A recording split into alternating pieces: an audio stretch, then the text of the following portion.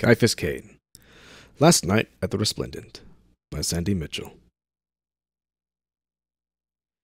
As I spent most of my life relenting around the galaxy, and more of it than I'm comfortable with, in a state of moral danger, hysterical panic, or both, the rare quiet interludes tend to stand out more clearly in my memory as I've gotten older. Of these, one of the longest was the couple of years or so I spent on Kirtha in the early days of my career. Not that it was entirely without incident. Like the time I found myself facing a Genestealer horde with only my aide Jürgen, a couple of local constables, and a handful of hungover guardsmen to hide behind. But all in all, it was a relatively uneventful period, which I look back on with a faint air of nostalgia. If you read any of my previous reminiscences of the time I spent with the 12th Field Artillery, my first assignment after being kicked out of the Schola Progenium, with a new scarlet sash and a heartfelt sigh of relief of most of my instructors, you won't be surprised to know that when one of the more memorable bits of unwanted excitement occurred, it was all Davis' fault.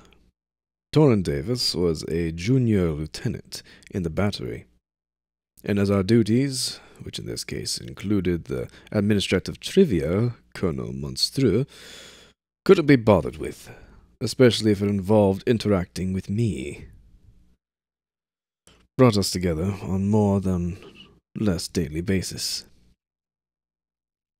He was about the closest thing I had to a friend among guardsmen, whose morale and discipline I was supposed to be taking an interest in, since he had an exaggerated opinion of his abilities as a tarot player, which pretty much amounted to a gift from the Emperor whenever I found myself a little short of currency. I generally found his company congenial enough, apart from his habit of using the familiar form of my given name, which I found irritating in the extreme, a fact that he failed to pick up on so comprehensively that I eventually gave up even attempting to draw the matter to his attention. "Kai, my man!" He strolled into my office, breezing past Jürgen with every sign of completely failing to notice my aide's attempt to impede his progress, not wanting to have to smooth things over after he left. Jürgen having the tendency to regard any breach of protocol as not far short of spitting on the Aquila. I caught my aide's eye and nodded, at which point he retreated behind his desk and resumed his pursuit of erotic material on the data slate, glancing up now and again to glower at my visitor's oblivious back. "Doing anything this evening?" "Depends on what the gunners get up to," I replied, with a quick glance at the leave roster. None of the most reliable troublemakers had a pass that night, so I was unlikely to be called to the scene of a major incident. Probably all I have to do was make the by now familiar trip down to the local law enforcement office to collect the night's gutter sweepings in the morning. A by no means unpleasant chore when Theropu, the senior sergeant, was on duty. But she was in the planetary capital, briefing the Kelfian Arbeits office on the hunt for the still missing patriarch of the Genestealer brood we stumbled across together, which meant my preferred choice of companion would be the unavailable for another week at least. "What did you have in mind?" "Tickets to the musical," Davis said, producing them from a pocket of his fatigues with an air of having successfully performed a conjuring trick. "I got two. Wonder if you'd like to join me." "Might as well," I agreed. "But what about that girl you've so keen on?" He'd been mooning over some local civilian in the tithing office for weeks, trying to pluck up the courage to talk to her about something more interesting than provender supplies to the battery, and this would have been the perfect opportunity to get to know her better. Then my brain caught up with my mouth, and I adopted the approximately sympathetic expression. Oh. Turned you down, did she? Davis colored a little. Not as such, he said. She caught up to in the purge. Turned out to be one of the hybrids from the brood you uncovered. Oh, I said again, uncharacteristically at a loss. I'm sorry. Then a rather more alarming possibility presented itself. You didn't, kiss her or anything more intimate, did you? The worst thing about the whole episode had been the way the brood had been spending its taint to unweary guardsmen, its collective mind absorbing theirs as their genes mingled and altered alliance, only becoming clear when they turned on their comrades without warning. Davis flushed. Never got a chance, he said, to my intense relief. I was hoping if I asked her out... He shrugged. Anyway, I already had the tickets, and it seems a shame to waste them. So, indeed it does, I said with all the enthusiasm I could feign. Singers and acrobats weren't really my cup of tenor, but the absence of withinna, and with the bars of the gambling dens I normally frequented, either closed down or being periodically visited by jumpy guardsmen with lasguns on the lookout for undetected hybrids, my recreational options seemed somewhat limited at the moment. Besides, Davis was looking as though someone had just kicked his puppy, and I felt vaguely responsible for that. I hadn't actually set out to kill his putative girlfriend, just save my own neck when the brood turned on me. What at least I can do was ensure that he had a memorable night out, which we did, though hardly in the manner either of us would have wished.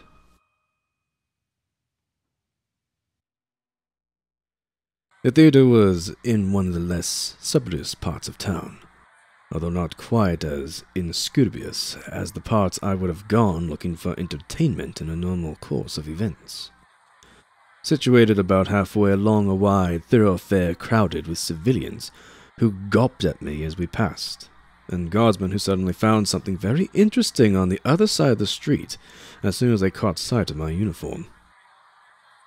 Not every other building in sight was a hostelry, but the majority of them were, the rest being devoted to the purveyance of refreshments hardly more appetizing than the usual guard rations, or the kind of kerfuffles the average trooper fondly imagined would win the heart, or some parts of the anatomy at least, of one of the locals. Seems a little lively of this kind of place, Davis commented happily, skirting the stall of a vendor of a deep-fried gristle, while I inscrutably drove the pommel of my chainsword into the sternum of a local scoffle, whose fingers had wandered a little too close to my companion's pocket under the pretext of making a way for him.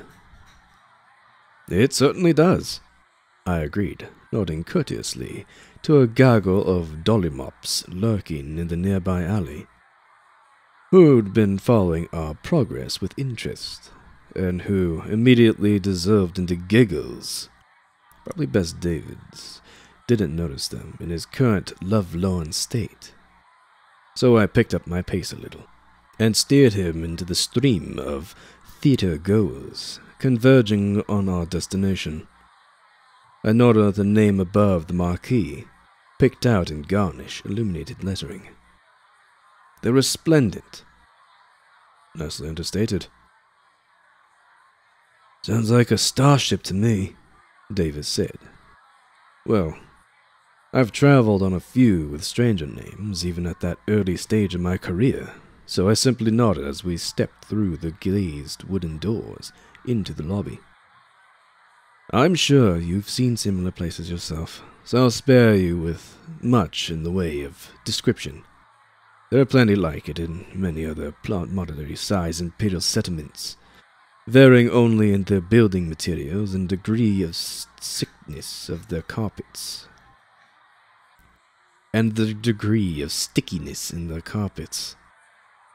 This one was heavy on dark wood, naturally enough for an agony world, its floor covered with a migraine-inducing pattern of red and green swirls, most of which had fortunately hidden beneath the feet of the patrons picking out the place, and an interesting variety of stains, the origins of which I preferred not to speculate about.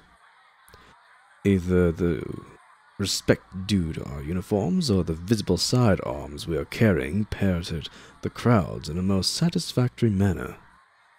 And Davis and I found ourselves standing in front of a small window above a chipped and battered counter, being gawped at by the scrawny youth with prominent front teeth, lank, greasy hair, and a faintly distracted air. "You I'm, ain't ya?" he demanded, as though disinclined to take my word for it. "That Commissar Crane that did 'em for them roaches." "Close enough," I said, barely restraining my exchange. Barely registering the exchange. It was hardly the first time when the locals had recognized me, although since commissars weren't exactly thick on the ground around Pegas Pavir, it never came as much a surprise. "Goofy!" He inspected the tickets Davis held out, in a manner so perfectionary that they might just as well been remained in his pocket, and plucked a small bag of cuppa nuts from a rack behind the counter. "There you go. On the house." "Thank you," I said, becoming aware of the degree of attention Davis and I were now attracting, and playing to the crowd in a manner that was already beginning to become second nature to me. Though we were only doing our duty to the Emperor, of course. "It was that too?" the youth asked, his jaw becoming even slacker as he turned to Davis for a moment, then reached for a second packet of nuts. "Least we could do for a hero." "Most kind," I said, passing them swiftly to Davis before he had time to put the record straight, and scanning the lobby for a way to our seats. "I think we could do better than a couple of snacks to show our appreciation." A new voice cut in, right behind my left shoulder. I turned to find my eyes level with the tip of a balding plate lightly dusted with dandruff, surmounting a head with what looked like slightly overstuffed, especially around the jowls, protruding from a formal robe, which had clearly seen better days, but which could probably barely remember how long ago they'd been. A hand emerged from the folds and hovered uncertainly for a moment, before realizing I wasn't going to shake it and dragging the arm it was attached to back into the florid of theatrical bow. "Hermes Devonia, owner and manager of this fine establishment." "I've seldom seen anything to equal it," I said, truthfully enough. "You're too kind," Denvero said, visibly suppressing the urge to bow again. He gestured towards a curtain in the wall behind him. "Perhaps you gentlemen would care to avail yourselves to my private box. It's a great deal more comfortable than the public seats." "We wouldn't want to We'd be delighted," I cut in hastily, overriding Davis before he even began. The main auditorium would be rammed with patrons, judging by the number of people passing through the lobby, and most of them had paused to gulp at us on the way in. It was carrots and crowns, half of them would carry on doing it throughout the performance. Though I'm never advised to be in the center of attention when it doesn't involve incoming fire, I had no wish to be forced to make polite conversation with vicarious civilians for most of the night.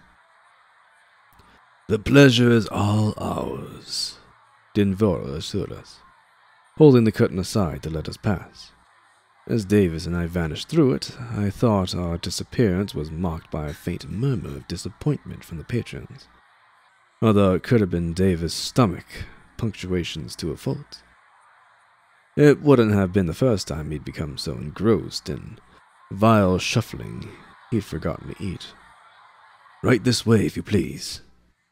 Looking around as the curtains fell back into place, I found myself in a wide corridor with stairs rising to the left and descending on my right, and a distant smell of stale food, damp carpet, and a faint trace of undiscovered diseased rodent seasoning the atmosphere. A number of boxes I had stacked to one side of the curtain, containing more nuts and other consumables according to the labels. While enough other distress had been allowed to accumulate in the corridor, that the space available to walk in was barely adequate for a single person to navigate. Denvora indicated the raising staircase. "Just up here, gentlemen," he said, leading the way. Davis followed with a curious glance at the descending flight. "Where does that go?" he asked. Denvora shrugged. "The cellars," he said. "We store everything we don't need for the current show down there, and it's hardly a shortcut to the stage door." "They must be rather full by now," I said, with a last glance at the back of the discarded props littering the floor of the passageway behind us. "Not at all," Denvora said, as we passed into another, less cluttered corridor, apparently running just above the first. "There's been a theater on this site for centuries, and the cellars go down for several levels." This wasn't that unusual in imperial settlements, where old streets were often built over by subsequent generations. I've seen abandoned undercities which practically qualified as hives in their own right, although something that size would take millennia to accrete. Though I dare say no one set foot in the lowest cellars in decades. "Apart from search parties," I said, and Denvora nodded. "Apart from them, of course." The Arbi's planetary militia and Imperial Guard had been rummaging around since the Gene Stealer incident, getting in one another's way as often as not, and I counted myself lucky not to have been directly involved in the ongoing search for stray hybrids and the ever-elusive Blood Lord. I didn't escort them myself, but they seemed satisfied enough. Denvora came to a halt midway down the corridor. "Here we are." He was standing between a pair of doors which faced each other. One open, revealing a surprisingly tidy office. He reached out to open the other, unleashing a torrent of noise from beyond it, then stood aside to let Davis and me pass through. "Aren't you joining us?" David asked, and Denvora shook his head, dusting his own shoulders with a scattering of dandruff as he did so. "Too much ado, I'm afraid." He glanced, with what looked like genuine regret, at the desk in the office. "But enjoy the performance and make yourselves at home. You'll find refreshments in the cabinet if you need anything. Fortis is on the other end of the sparkling tube." With which he dispersed into his sanctum and closed the door. Davis and I took our seats, which did indeed afford us a far better view of the stage than the ones we'd been due to Ucampi.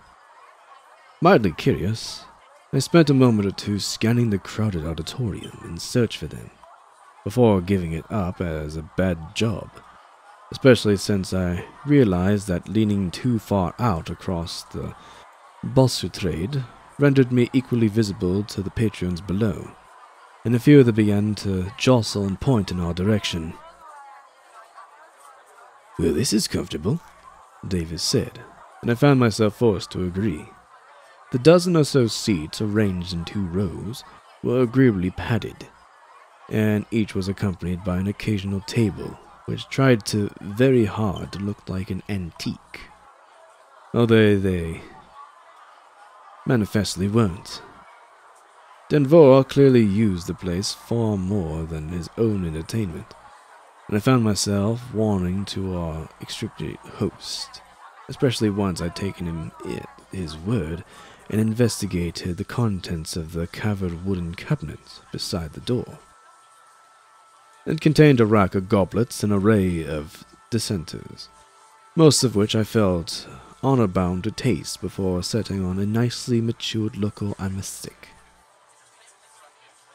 "It certainly is," I agreed, pouring him a generous measure, and positively philanthropic one for myself.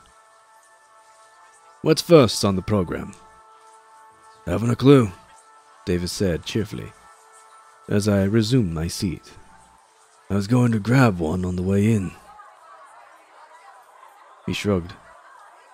"But I'm sure we'll get the gist of it." "No doubt we will," I said, an exception which proved to be well-founded.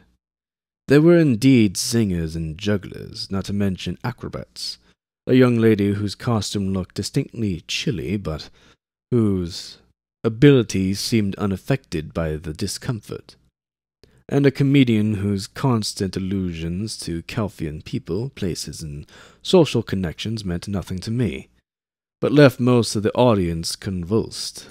Perhaps the mellow spirit I'd been drinking, which the nuts did little to soak up, was permanently responsible.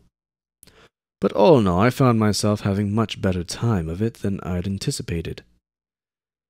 At least until the last act had taken their curtain call, and a familiar figure strolled out onto the stage.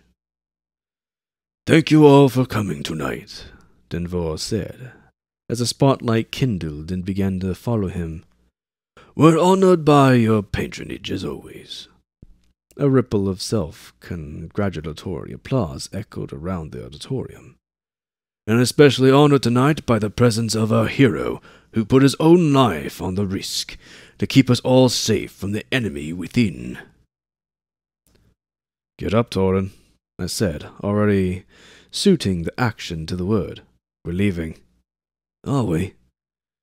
Davis drained the dregs of his third and fourth amsic and followed suit, swaying a little before regaining his balance.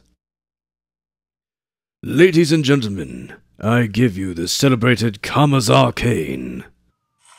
The spotlight swung around and up, blinding me for a moment, and a sudden tsunami of applause battered my ears.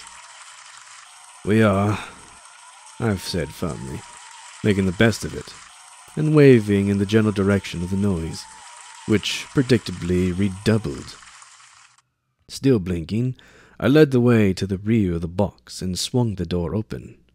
I suppose I should have expected something of the sort, but it still ranked a little. Emperor alone knew how we were going to make it back to the battery now. The lobby, not to mention the surrounding streets, would be packed with civilians wanting to catch a glimpse of the new local hero, and hewing past them with my chainsword wasn't really an option. I tapped the comm bead in my ear. "Jürgen, could you get a hold of a salamander and meet us outside the theater on 5 Brussels Street?" "Be with you before you know it." Maid chewed and swallowed something before resuming in a slightly clearer voice. "Leaving now." "We'll be waiting," I said, letting the door swing closed behind us, cutting off the noise and the atunic glare. I took hold of Davis' arm, partly to urge him on and partly to keep him upright. "Come on, maybe we can make it out before the lobby gets too full." A hope which became extinguished the moment we reached the bottom of the stairs. A babble of overlapping voices was swelling behind the curtain leading to the entrance hall, and a quick, cautious glance through the gap of the edge of it was enough to confirm my worst fears. The place was completely packed, with barely enough room left to squeeze in a rattling. Never mind a couple of Imperial Guard officers. "What now?" Davis asked, and I shook my head, nonplussed for the moment. Then my left eye filmed ascending stairs opposite, and I remembered Denvora's offhand comment a couple of hours before. "Down here," I said, getting him moving again with a quick tug on his arm, and making for the stairwell as quickly and quietly as possible. Although the crowd was making so much noise, there didn't seem much point in trying to be stealthy. I activated my Vox speed again. "Jurgen, make for the stage door if possible." Be right there, sir. He assured me. The growl of a powerful engine starting up muffled the last of his words. 5 or 10 minutes, depending on traffic. "Take your time," I told him, mindful of my aide and how he drove, and not wanting to bother processing the mountain of paperwork that would be piling up on as any civilian casualties. I started down the stairwell, my footfalls muffled by the carpet, Davis matching my pace, though a trifle less steadily. After a moment of observation, I felt suddenly reassured that he wasn't about to miss his footing and tumble the rest of the way, taking me with him, and returned my attention to whatever awaited us at the bottom. It was, of course, another corridor, this time uncarpeted and lined with brick, though no less cluttered than the one we just left, which from another staircase descended into fitfully illuminated darkness. "Which way?" Davis asked. "Throne knows," I replied. And Vora had told us this way was to the stage door, but as neither of us had the faintest idea where that exactly was, my knack of remaining orientated in unfamiliar environments wasn't going to help much. I was just beginning to consider returning to the lobby after all, and requesting a squad of troopers to escort us out, when I heard footsteps ascending the stairwell facing us. A moment later, the youth from the ticket booth appeared, bouncing a couple of boxes of fresh nuts, presumably to replenish the supply so badly depleted by the throng of our admirers upstairs. He blinked as he registered our presence. "Can I help?" he asked in a tone which vaguely suggested he'd rather not. "Can I help?" he asked in a tone which vaguely suggested that he'd rather not, if any effort were involved. "What's the quickest way out of here?" I asked, his eyes unfocused for a moment, as though the answer required some serious consideration.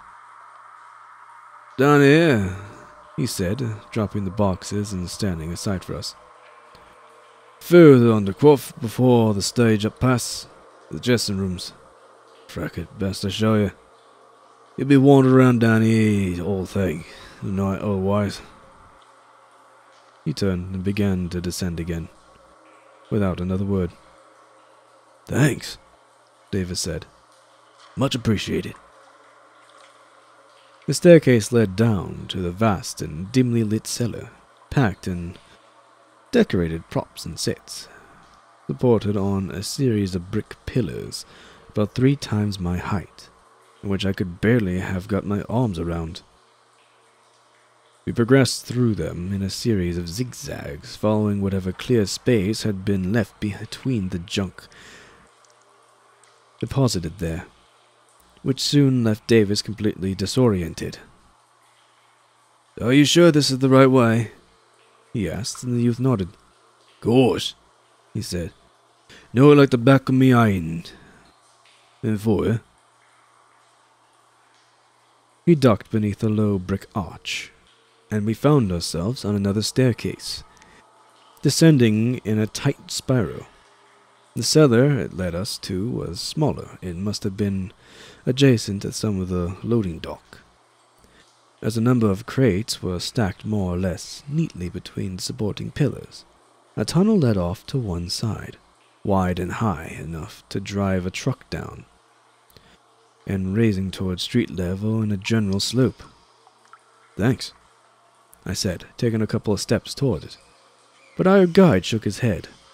"No that way," he said. "It's a dead end." He turned and tugged at the loose brick in the wall. "Danny!" A section of the wall pivoted on well-greased runners, revealing another passage, which appeared to lead further down into the bowels of the earth. Davis trotted happily toward it, but I hesitated. The air current flowing from below was rank, like a breath from a diseased lung. Before I could express my doubts, however, a new voice hailed us. "Boris, what are you doing down here?" Denvora appeared at the mouth of the tunnel I previously noticed, pushing a cart loaded with boxes which appeared to contain more refreshments. Catching sight of Davis and me, he smiled and nodded. "Did you enjoy—" His eyes fell on the hole in the wall, and his jaw dropped. "What the hell is that?" He moved in to inspect it, glaring suspiciously at Oris. "Did you know it was down here?" "Of course he did," I said, drawing my last pistol, suspicion hardening to certainty as I registered the calm expression on the youth's face. His eyes were unfocused again, but this time I didn't mistake it for sluggish thought processes of a dull and unimaginative civilian. "He's a hybrid," communicating with the broodmind, telling what was left of the swarm precisely where we were. "He's a what?" Denvora asked, struggling to take in the unexpected development. I don't suppose he ever quite got it, before something inhumanly fast burst through the concealed entrance. A third arm tipped the razor-shaped claws, reaching out to rip his head from his shoulders in a water of blood. Davis reached with commendable speed, considering how drunk he was, drawing his last pistol and blazing away at the ghastly apparition with rather more enthusiasm than accuracy. A couple of bolts hit home, however, gouging Accor's sleeping craters in the hybrid's sinuous carapace, and making a bit of a mess of the flouncy ball gown it was wearing, which distracted it nicely, while I lined up a rather more accurate shot to the head to finish it off. "Look out, Kai!" Davis yelled, as Oris sprang at me, his jaw enlarging to a unnatural extent, revealing a line of viciously curved fangs. I shot him twice in the chest, and he slumped to the ground, emitting a high-pitched bleating, which set my teeth on edge. "Jurgen, where are you?" I voxed, while Davis activated his own comm bead and began babbling to the regiment command post about the situation we unexpectedly found ourselves in. Some backup would indeed be nice, I thought, but under the circumstances it was unlikely to materialize before we would no longer need it, one way or another. "Couple of minutes out," Jurgen said. "But I can't get near the theater. Street's full of civvies." For a moment I found myself thinking unkindly of the Imspertu lying dead at my feet, whose attempt to use my presence to publicize his theater had attracted all these gawpers to get in the way. Soon this was overridden by rather more pressing concerns, as an omnibus scuttling noise echoed from the depths of the tunnel Oris had revealed. "This way," I said, making for the wide sloping passageway Denvora had appeared from. "But it's a dead end," Davis objected, pedaling after me anyway. At least it was away from the downed hybrids, and Throne alone knew what else might be lurking in the darkness below. "He was lying," I said, hoping I was right. "Jurgen, there should be some kind of loading dock on the north side of the building. We're heading for that now." "Right you are, sir." The background growling of the salamander engine rose in pitch. "Side streets are a bit clearer. Should be able to get around there." "We'll be waiting," I said, hoping we'll live long enough to do so. The floor in the passageway was smooth at least, the gentle slope hardly a challenge, and I began to feel cautiously optimistic. Stealers were hellish fast, of course, I'd seen that for myself. We had a good start on them. Throne of Terror! Davis gasped, glancing back and putting on an additional turn of speed, hardly daring so. I turned and immediately wished I hadn't. The passage was almost filled with a vast and ominous silhouette, 2 or 3 times the size of any gene stealer I'd ever seen. At least we know where the Broodlord is now, I said, cracking off a couple of lasboats, which expended themselves against the thickly armored carapace about as effectively as I'd been blowing kisses at it. Davis was yammering on the Voxlink again, reporting the sighting, but that wasn't going to do either of us much good at a time. Well, at this moment. I drew my chainsword, which at least made me feel better, but the idea of taking on a biological killing machine in such cramped conditions was not exactly appealing. It's gaining, Davis said, which was hardly encouraging. We both unleashed a fusillade of lasboats against it, in the vague hope of slowing it down. But if anything, that only seemed to encourage the monstrosity. It raised its head, tongue lolling and screaming, the sound striking at us like a pressure wave of an explosion. Ancient brickwork rent and tore under the talons, as long as any forearm gouging into it for purchase as the towering creature bounded at us. It reached out, clutching greedily. I grabbed Davis by the shirt collar, yanking him aside as the claws which would have shredded him snapped into a fist where he had been a second before, and we both rolled, ducking under the creature's reach. I took the opportunity to swipe at the Patriarch's extended arm, the whirling teeth of my chainsword whining as they bit deep into the exoskeleton, and a gush of foul-smelling ichor spattered both of us and our surroundings. We rolled to our feet, backed against the wall, ancient brick dust trickling the back of my neck. The Broodlord backed up, trying to face us, finding it was hard to turn in the confined space. And I lashed out again, trying to fend it off. Davis was shooting lasbolt after lasbolt at it, gouging chunks out of its torso armor, but not doing any significant damage that I could tell. Then a rending crash echoed around the passageway, accompanied by a roar of powerful engine, and the stench of promethium, and bright, artificial light, which momentarily blinded me. "Get down, sir!" Jurgen voxed, opening up with the salamander's forward-mounted heavy bolter, the familiar blocky silhouette of the scout vehicle almost filling the tunnel. The hail of explosive bolts chewed their way through the Patriarch's sinuous exoskeleton, throwing it off balance in a spray of ichor and emulsified viscera. Ichor. Ugh. Davis and I flattened ourselves against the brickwork, the whirling tracks missing us by inches as Satan collided with ceramite. The impact throwing the creature back as Jurgen brought the salamander to a halt. "Excellent timing as always," I congratulated my aide, scrambling into the open passenger compartment, Davis hard on my heels. "But I thought you'd be waiting outside." "Nowhere to park, sir," Jurgen said. "Besides, I heard you might be in trouble." "You heard right," I agreed, as my aide engaged reverse and began charging back up the tunnel, as just he had arrived. Ignoring the trail of sparks and chunks of pulverized brick falling from around us every time he chipped the walls, I scrambled across the pintle-mounted heavy bolter and opened up at the towering mass of Broodlord, which seemed disinclined to let bygones be bygones, and was now charging up the tunnel after us, albeit a little more awkwardly than before. Jurgen's first salvo seemed to have injured it, and I lost no time in adding as much as I could to damage.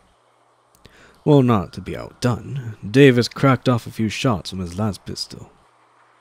The abomination fell back as I directed a stream of explosive ordnance at its head, blowing half of it away, but it still wasn't done for. continuing to come after us on a wave of pure malevolence. "Persistent, isn't it?" Jurgen remarked, hosing it down with the heavy flamer. That did it. Thrashing around in its death throes, the creature retracted instinctively back down the tunnel, igniting the distress in the cellar as it went. As we regained the open air, I could already see the flames spreading through the undercroft, cleansing the entire nest of corruption. I had hoped.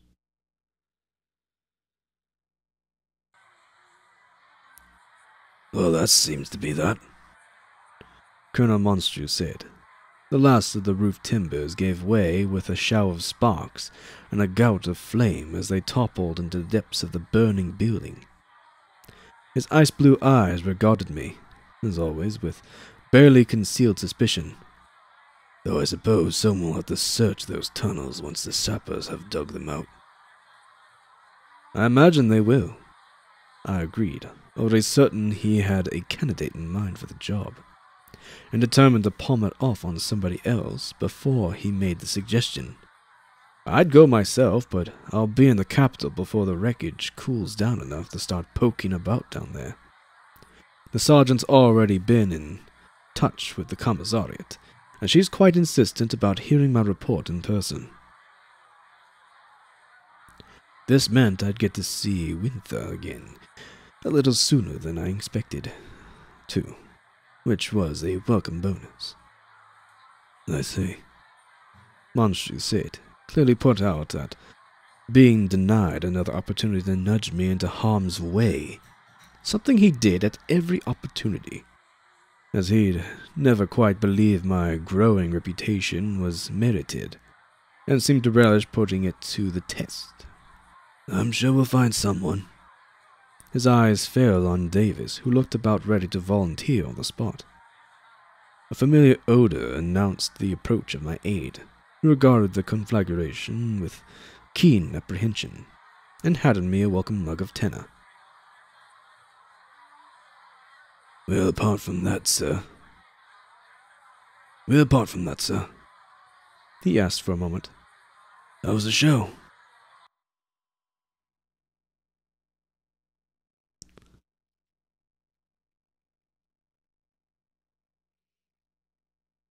Alright, that will do it for another video. I hope you enjoyed a neat little foray into Cain's life before all the other books came into play. A little hint as to Jurgen's little habit of reading porn in the corner.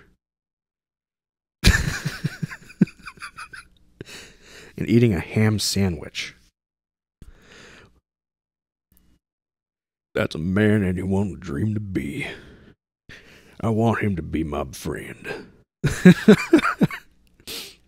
Anyways, let us say thank you to the ongoing Patreon support of Cocoa, Zack Keller Coffey, Meltdown 480, Eldrik Maldred, Fortis Unom, Dostoyevsky was right, and Lilac NPC.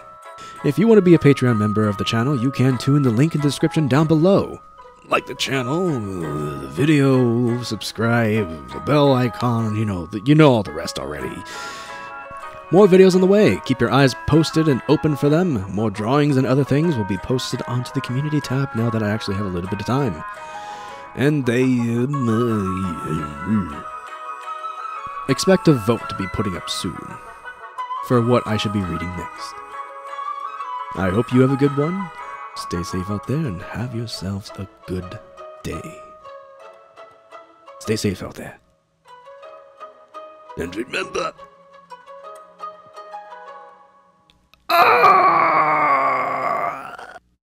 I am now dead.